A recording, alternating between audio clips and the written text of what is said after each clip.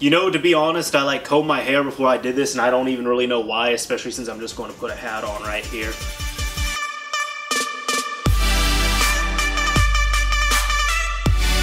Anyways, hey, what is going on, everyone? It's me, Mr. Mario, and for anyone new to this channel, or you're just checking out this video, you haven't been here for a while, whatever it is, there's some videos I like to do where I just like to kind of sit at this table here, fill it with stuff. This is the most I've filled this table with stuff for a video, and I just talk about whatever the topic is. And the topic of this video is going to be me discussing the PS4K, the PS4 Neo, now it's the PS4 Pro. I don't know, I still can't get the nicknames out of my head for some reason, and the Xbox Scorpio, because a lot of people seem to really be comparing and contrasting these ever since not only the official announcements, but even with all the leaks of stuff that happen. I mean, we do have specs out for the Xbox Scorpio, and we know that the PS4 Pro now exists, and my thing that I'm kind of questioning here is, with the Xbox Scorpio coming out, and we know for sure, compare spec for spec, the Xbox Scorpio will be more powerful than the PS4 Pro, which is now going to be a change of events because the PS4 is more powerful than the Xbox One. And that's a factual thing right there. Now, for anybody that thinks I'm trying to be biased or whatever it is, I got the systems right here. I got an Xbox One right here. I got a PS4. I also own a Wii U, but it's off camera right now. But point is, I like both systems. I do favor the PS4 more, that's just my preference, but, you know, just trying to put that out there. I'm trying not to do the fanboy thing, and I don't know, I kind of got over the fanboy thing like back in high school, honestly. I'm pretty unbiased when it comes to this stuff at this point. But really, the only thing that the Xbox One current day has over the PS4 is that stock Xbox One, stock PS4, the Xbox One does have a faster clocked CPU. And I've talked about this multiple times. While that's not a bad thing, the PS4 does have the faster and better RAM, it has the better GPU, and several other features as well too in there that are going to be more optimized for gaming. So, while it's not bad having a higher clocked CPU, that alone isn't going to make the system all the more powerful. I mean, hell, I didn't even really mean to do this, and I didn't realize it until I was saying that out loud, but we even have the two systems right here, the Sega Genesis and the Super Nintendo, where the Sega Genesis had blast processing. And what that meant was, the Sega Genesis had a better CPU or a faster CPU, excuse me, than the Super Nintendo, but spec for spec, the Super Nintendo beat out the Genesis on every single spec except for the CPU. The CPU on the Genesis was slightly faster, or I don't even know if it was slightly, but the point is, the CPU was faster on the Genesis than it was the Super Nintendo. So, you know, you're still dealing with that. But you still seem to see more advanced games, I would say, on the Super Nintendo looking back now compared to the Genesis. Although the Genesis still absolutely love this system. So now getting into this, you gotta have to bear with me because I got my thinking hat on. As you can see, it's getting to be about that time. I mean, fall and winter's coming up, so we get to put the hats on back here and they're gonna return to the channel. But the other thing is, I'm gonna straight up tell you all this, and I'd like to know your contributions in the comments section. Ultimately, I don't know. I don't know if the PS4 Pro is going to do better than the Xbox Scorpio. I don't know if the Xbox One brand, after the Scorpio comes out, is going to do a whole lot better than the PlayStation 4 brand, or if the PS4 brand is, you know, going to still succeed completely. I honestly don't know, because when I was comparing and contrasting it today in my head, for every win, I can find a failure. Like, I can't just say, oh, because of this example right here, one of these systems is going to do better. I always find another example that says, oh, well, this was also the opposite thing that happened. So first off, I just want to talk about the hardware refreshes. This is going to be a bit of a long video, so bear with me on here. But, I mean, if you've seen the timestamp on the video, you know what you're getting yourself into. Hardware refreshes are nothing new to any system. That's why I have so many out here right now. Let's start with some of the oldest ones. I mean, we have the Sega Genesis right here, otherwise known as the Sega Mega Drive to anybody across the pond. This right here is one of the original ones. It's not the high definition model, but it is the original Sega Genesis. And with that, they ended up making the Sega Genesis Model 2. They made something that was smaller. They ended up removing a few features on it as well. As you can see, this thing, it actually has stereo output right on the front, and it has a volume jack and everything. The Model 2 does not. However, it is still ultimately the same system, just slimmed down, cheaper, and missing a few features. It's not as bad as the Genesis 3, where I don't have the Genesis 3, but the Genesis 3, fun fact on here, the Sega Genesis had a few architectural issues with that. A few games actually used those architecture issues to its advantage. they were fixed on the Genesis 3 and I believe the Nomad, so some games actually don't work properly on the later revisions of the Genesis because Sega ended up fixing those. So for ultimate compatibility, you need a Model 1 or a Model 2. But point is, it's just same system really, they just ended up removing a few things, and on the Genesis 3 they also took out the expansion port right here, so you couldn't hook up a Sega CD to it. And not only Sega, but we've seen Nintendo do it as well too. I have a original Super Nintendo right here for, I don't know if I have any viewers in Japan, but Super Famicom, for anyone who doesn't know, people should know that though. So I got that, and then they ended up releasing the Super Nintendo Junior, where they ended up taking out a few features and they just made it smaller, lighter, and they sold it for cheaper. So again, common thing. And even, you know, right here, we'll take a look at this, the PlayStation 2 and the PlayStation 2 Slim. PS2, absolutely love this console. Great system for a lot of different reasons. On the PS2 Slim, they end up releasing this, again, lighter, smaller, cheaper, and missing a few things. It doesn't have hard drive functionality. It only has a Ethernet network plug on there, so God forbid, I don't know why you would play games on dial-up, but if you have dial-up, you can't play games on there easily, although if you have dial-up and, I mean, you have the network jack on here, you can't play. Point is, don't play over dial-up, that's what I'm trying to say. But yeah, then they made things just more plastically, less mechanical and all that stuff. So again, just a cheaper system, but overall, like the Super Nintendos, like the Genesis consoles, these systems are really ultimately the same. But we also have some hardware refreshes where things were done a bit differently as well too. We have the Xbox 360s right here. This is the original Xbox 360, as you can see.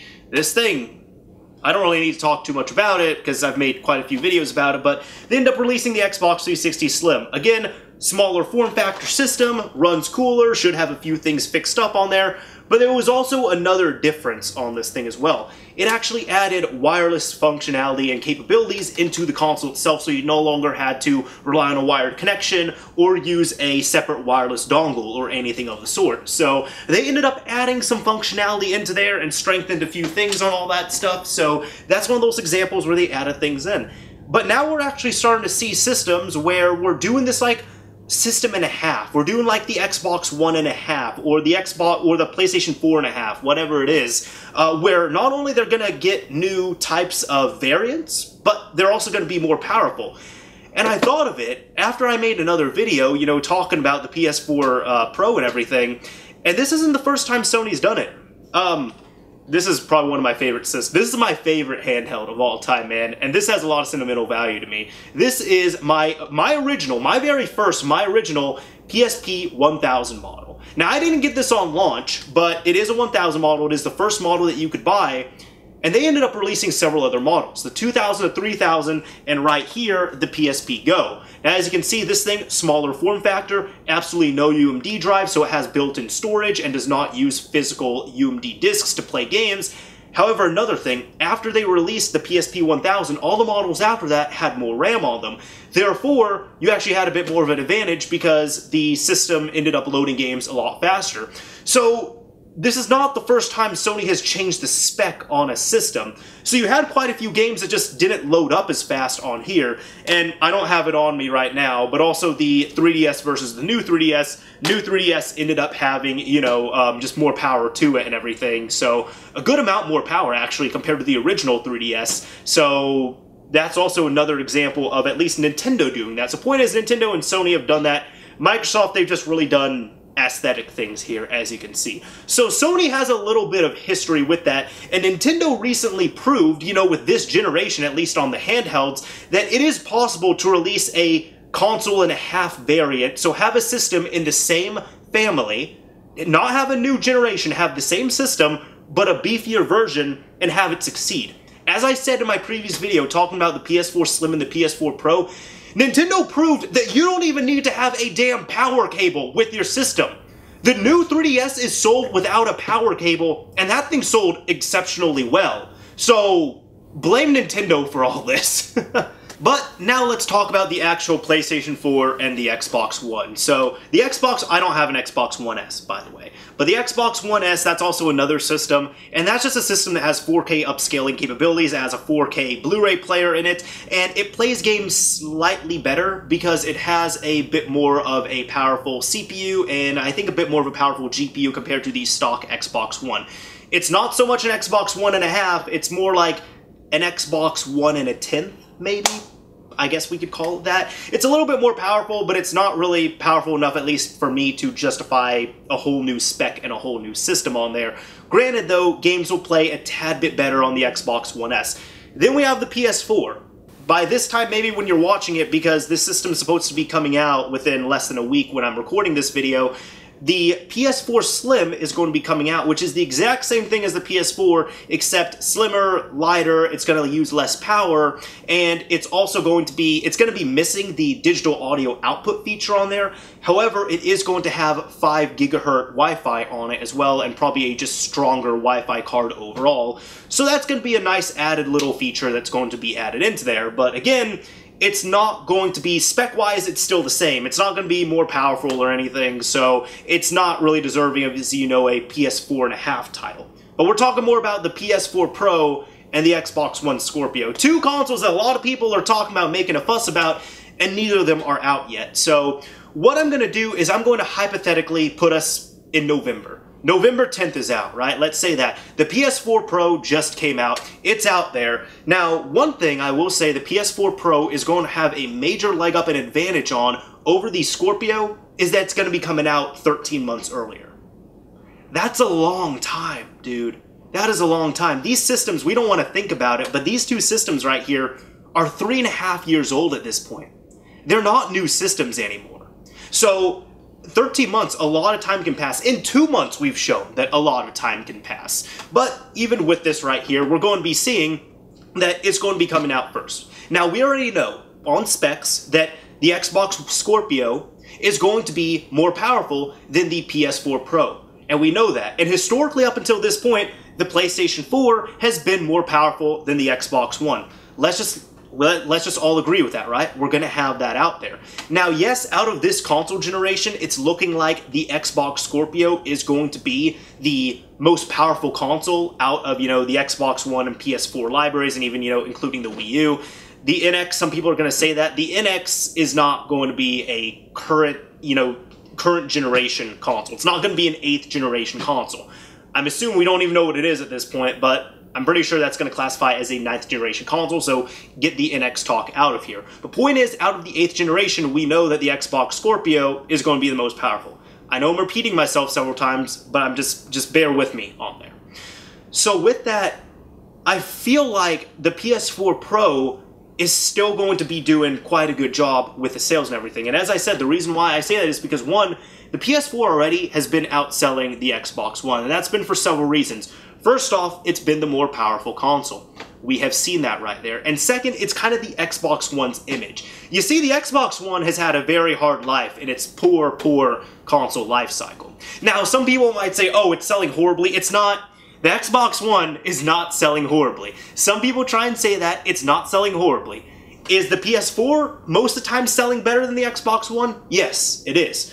But it's not like the Xbox One has only moved 2 million units in the past 3 years. The Xbox One is selling well, just not as well as the PS4. And that's for a variety of different things. Right out of the gate, before the system was even announced or anything, we were hearing rumblings about DRM. They tried to put DRM onto the system. I made a whole other video about this. They ended up removing it. They've been trying to fix their image. They got rid of Don Mattrick. They brought in Phil Spencer. It originally had the Kinect. They took the Kinect out of there. They've been trying to optimize the system even more. They've been doing several changes. They've been making Xbox Live better. They've been trying to hand out better games. They've been trying to have more sales. They've been doing, you know, new systems such as the Xbox One S. They're trying to bring gamers back to this, and then all of a sudden they're doing the whole Xbox Anywhere, and they're also more focusing on Xbox as a service and a brand over just being limited to a game console. So even now you have this kind of confusion of, should I get an Xbox One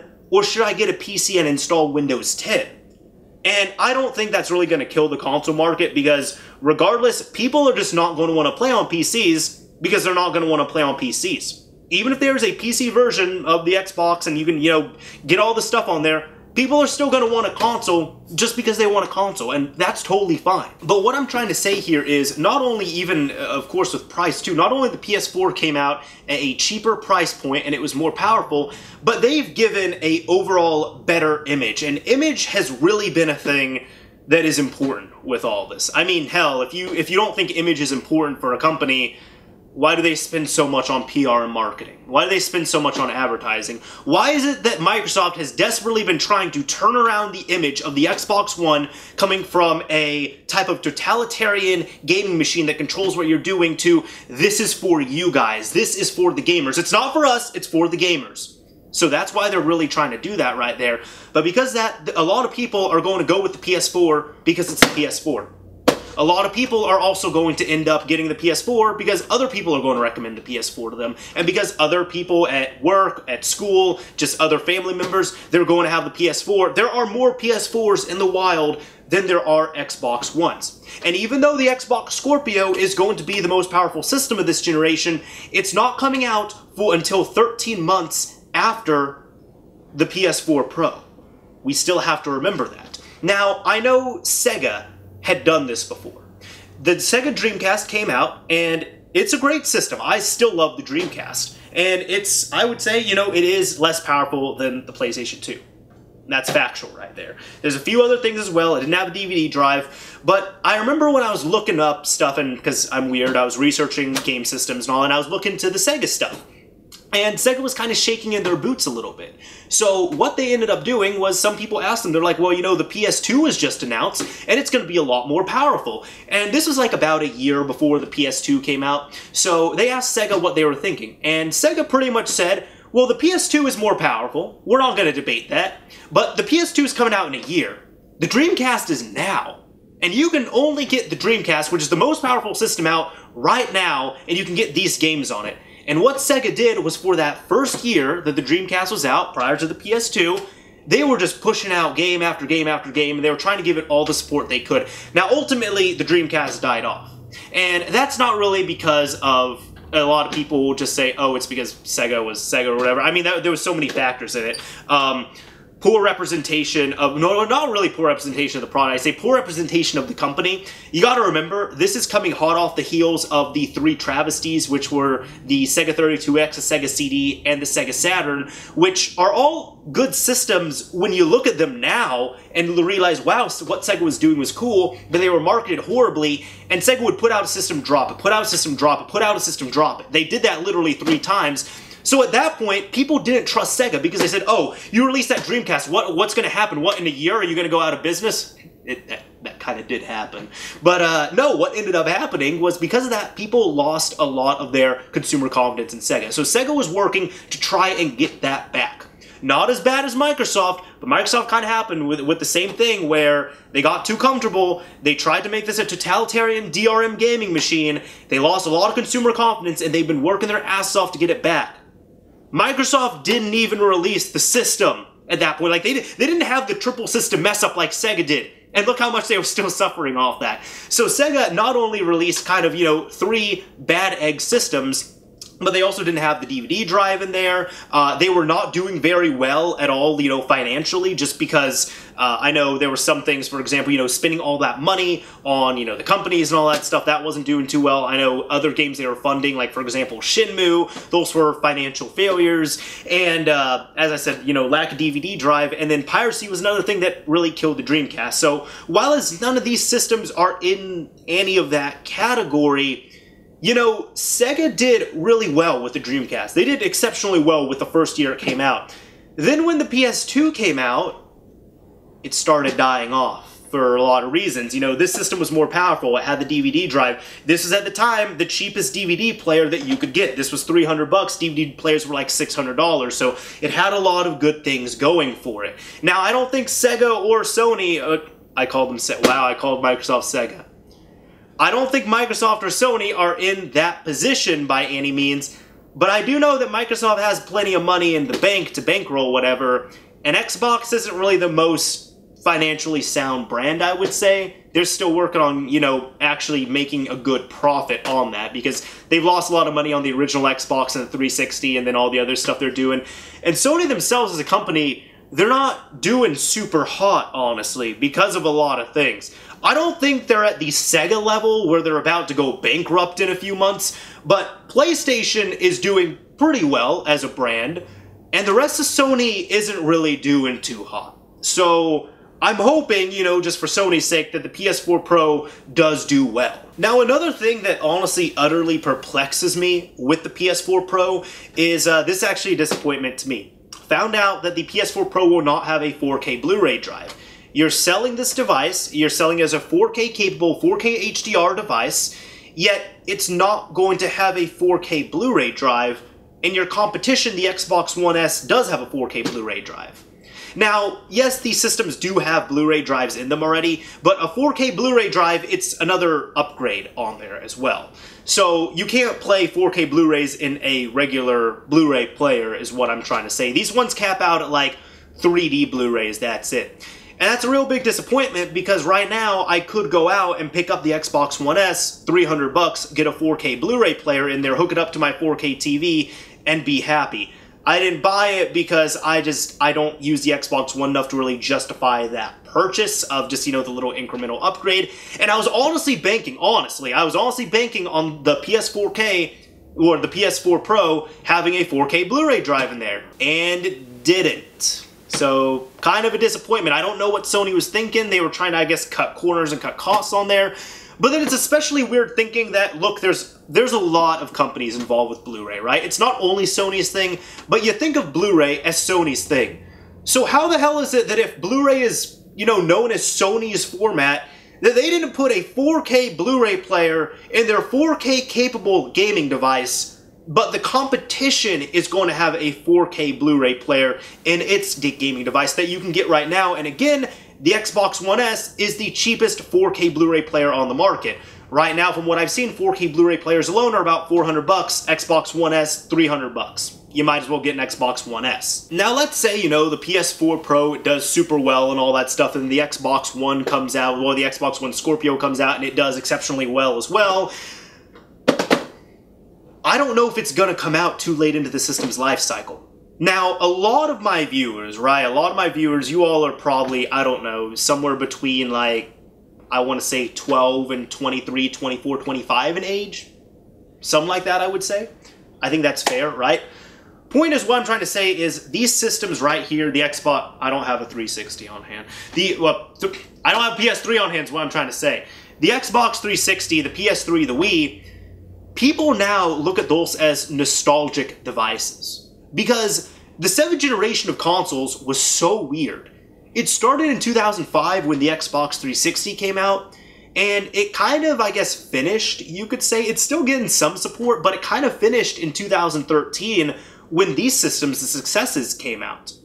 That's a very long time. That's 8 years for a console life cycle, which is really strange. Console life cycles normally last 3 to 5 years. And that's just something that has always been kind of a standard. So now we're getting about 3 years into the cycle, and I just realized I kind of messed up my math earlier when I said these systems are about 3.5 years old. They're about 2.5. But we're getting, you know, about 3 years into the system's life cycle. This is about the time where companies start thinking, okay, in the next year or two, we need to put out the PlayStation 5. Or we need to put out the Xbox 12. Microsoft doesn't know how to count. I don't know what their next system is going to be called. But because of the precedence of the 7th generation of game consoles, a lot of people think that you get a game console and it should last minimum 7 or 8 years, and that's just kind of a new standard that's been set with that. So that's why this thing is going on, and then you have to realize as well that the Xbox Scorpio is going to be coming out 4 years into the Xbox One's life cycle. Now, is this a bad thing? I don't know, and we're not going to know until the Scorpio comes out. I mean, if you think about it, the PS3 came out in 2006, and some of the best games for it came out in 2009, 2010, 3 or 4 years, you know, into the cycle. The Xbox 360 as well. I distinctly remember, you know, 2009 was a really prevalent year for the Xbox 360. That was 4 years into the system's life cycle. So is that kind of like the twilight peak of these systems? I'm not sure. But for all I know, the Xbox Scorpio could come out at the best time. But then the thing is with developers as well, they're going to have to get used to the spec, like the dual spec of these systems, you see?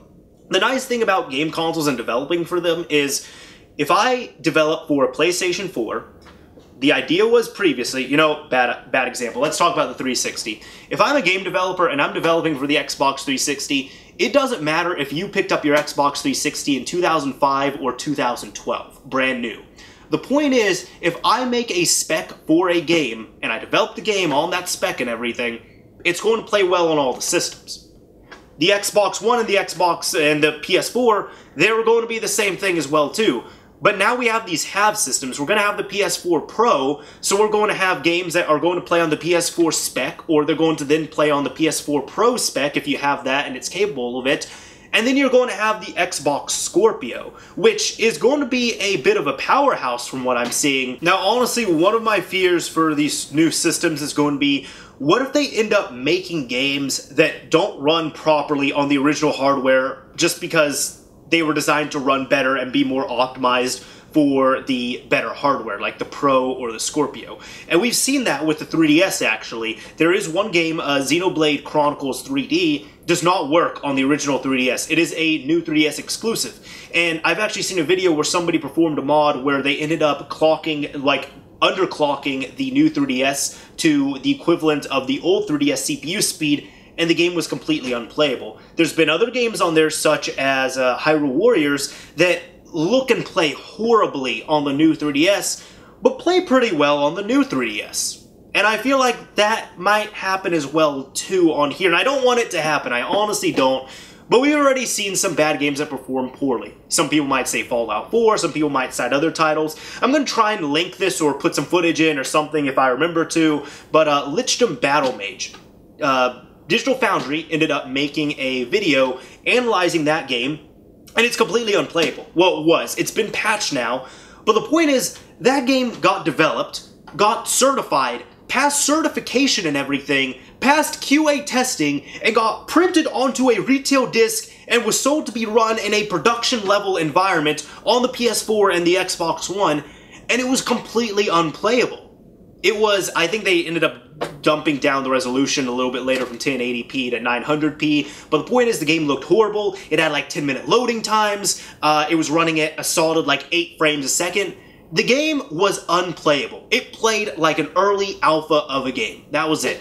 And then it got patched to become playable, but the point is we've seen that on there. Now, what if a game like that ended up coming out and the developers just kind of said, oh, well, that's obviously because you have that old system from 2013. You can't use that for our game. That's not, you know, very good. It's not going to work that well. You need to get the PS4 Pro for the optimal experience, or you need to end up getting the Xbox Scorpio for the optimal experience. And we're already seeing games that are kind of split already. I know Rise of Tomb Raider, it's supposed to have 3 modes for the Pro. It's supposed to have a 1080p 30 mode with max settings and all that, so max graphical settings.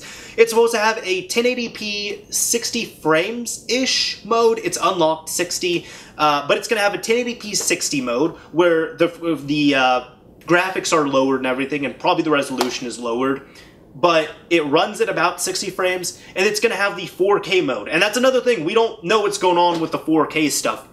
I'm personally a person, I would rather have 1080p 60 over 4K 30. That's just me because I'd rather have that better frame rate, and I don't need my games to look completely pretty. If they look pretty, cool, but I mean, for example, I was playing the Battlefield 1 beta recently, and I was just kind of playing on some of the lower settings, and I was running an average of like 80-90 frames per second, and the game played pretty well on my PC. I mean, it looked alright. It didn't look the prettiest, but it played really damn well, and that's what I liked about it. But what I'm trying to say is we've already seen games that are barely playable on these systems, and while as that might just stay like that, or they might get patched up later, I think that might become a bit more of a precedence with these new systems. And then people might feel like they are forced to upgrade off of these older systems to the new ones, and then if you're going to do that at that point, why the hell did you release this system under the PS4 environment or the Xbox One environment? We're not going to truly know how beneficial or how bad this is going to be until we really see the PS4 Pro hit the market and then come out afterwards. But I don't know, even though, you know, some companies, these companies, it feels like they have future-proofed their systems a little bit, at the same time they were a bit underwhelming. And while it's cool, like for example, the PS4, this is going to get HDR patched into it, and Sony was really forward-thinking with that, especially with even the VR stuff and all that too. They've been signing the PS4 and saying this is going to be the better system for VR, this is going to look better, it's going to have, you know, more features, all this other stuff. So I'm not sure what's going to happen, you guys. I really don't know what's going to happen here. So that's why I'm kind of looking for you all, have a discussion. I want to see what's going on and what you all think, to see if the PS4 Pro is going to still be better than the Xbox Scorpio, if the PlayStation 4 overall is going to be better than the Xbox overall, or if the Xbox One will completely rise and take over. Because one other thing, the Xbox 360 also had about a year early on the market in 2005. And it did really well, and it was above in, you know, it was better with multiplats because, you know, the architecture, people were able to work with it earlier. It was a more developer-friendly system compared to the PS3, and it was cheaper, a bunch of other factors as well. Also kind of helped that the 360 was pretty unreliable, so people end up buying like 5 of them over the course of the life cycle of the system. But point is, near the end of the system's life cycle, the PS3 ended up taking over. And now the Xbox 360, while as it did still sell well, it was technically the worst selling 7th generation console. The Wii just completely shot off there. The PS3, in the end, did sell better than the Xbox 360. Despite the Xbox 360 having a bunch of consoles sold because of, you know, system failures, or people just really wanted to gobble them up because they were cheaper. And also in addition to that, you know, coming out a year earlier on market and hitting the market on there. So that's why it's like, it's one of those things. The PS4 has already been doing better than the Xbox One. And I hope that the PS4 Pro is going to do well. Like, we'll see what happens. But who knows, maybe near the end of the system's life cycle or in a few years, the Xbox One will catch up. And even if it catches up on sales, awesome. But the most important part for us is they need to catch up with games, with compatibility, with exclusives and all that too. Because I will say overall, that is one thing I feel like the PS4 really does have over the Xbox One right now in its environment, and that is exclusives. Because there are more exclusives coming out on the PS4 and more diverse titles coming out on the PS4 than the Xbox One. Some people might say, oh, well, you know, this game is exclusive to this game. And while this system, the Xbox One, still has its exclusives, a lot of games are also coming over to PC. And, for example, Quantum Break is not an exclusive to Xbox One, just like No Man's Sky is not an exclusive on PS4. Some people try and tout those games as exclusives. Like, they say No Man's Sky was an exclusive on PS4. It's not. I can play the game on my PC. It's not an exclusive. Just like Quantum Break. It's on Xbox One, it's not on PS4, but I can pick it up on my PC. Anyways, even though this video has kind of been a bit all over, as I said at the beginning of the video, I don't know if the Xbox Scorpio will outdo, you know, in terms of sales, in terms of games, in terms of, you know, getting that user love and everything. I don't know if the Xbox One is going to outdo the PS4 Pro. I don't know if the PS4 Pro is going to outdo the Xbox Scorpio. We don't know these things yet because these systems aren't out yet. So I would like to see this, you know, come the end of 2017. We're going to see what's going on because it's going to be here inevitably, you know, regardless of what happens. But I just don't know how to feel about it, man. Anyways, this is Mr. Mario signing off. Thank you all for watching, everyone. If you enjoyed the video, a like would be appreciated, especially if you got all the way to the end. You're awesome. And if you didn't like the video, you can dislike it as well, too. I wouldn't mind that either.